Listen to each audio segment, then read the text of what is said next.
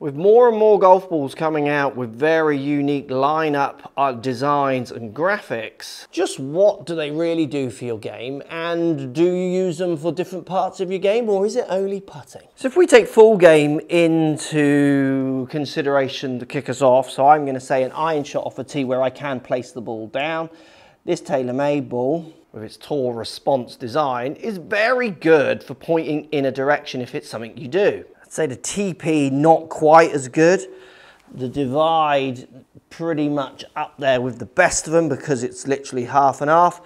And then the Kronsoft Triple Track also pretty good. So if you're lining these balls up for full shots to try and persuade direction of face, path, those kind of ideas, I would say these three are the standout winners in the Kronsoft Triple Track, the Divides, and then in the tour response. Now, just so we're clear, I don't really see much of a correlation between people who are lining these up for full shots and actually improving any of their performance. It might just be a visual cue, something in confidence that makes you feel happy about how you're set up so you can then pull the trigger and get out there and hit it. But I don't particularly see anyone improving when I've worked with people their club paths and face the paths with these in full shots. But when it comes to ideas like putting, I feel like we might see the needle just slightly get moved. I do feel with these lines and having that ability to line them up and marry that to any of your strokes. Obviously, there's lots of caveats here. You've got to be able to line up, you've got to be able to see the line of the putt, otherwise it's going to be lined up to the wrong place. Obviously, you still have to execute the stroke. I do feel like you might get a little bit of a needle shift for some players. Now, I've done some, I've done some tests using the different balls, different lines, and it was so player specific. I wouldn't say that one player definitely found out. There wasn't enough clear data to show that it did help. There was plenty it didn't, and there was some it did. But when it comes to giving you that visual, they're all very good. I don't see really now such a standout.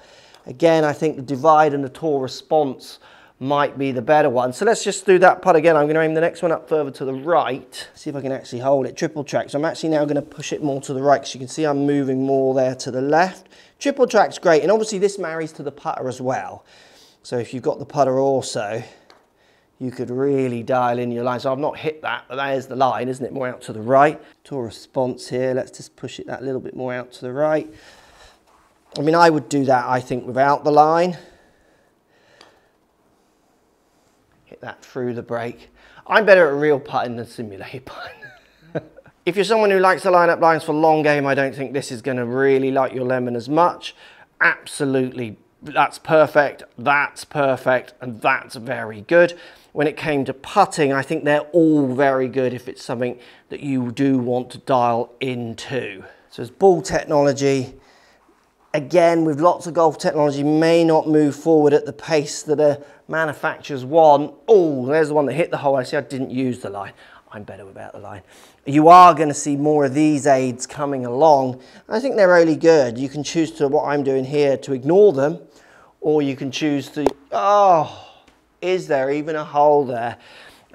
Choose to use them. And I play with someone who uses a triple track and he sometimes uses it and then sometimes doesn't. Like if he wants his hand to be held, he uses the triple track. You see what I mean?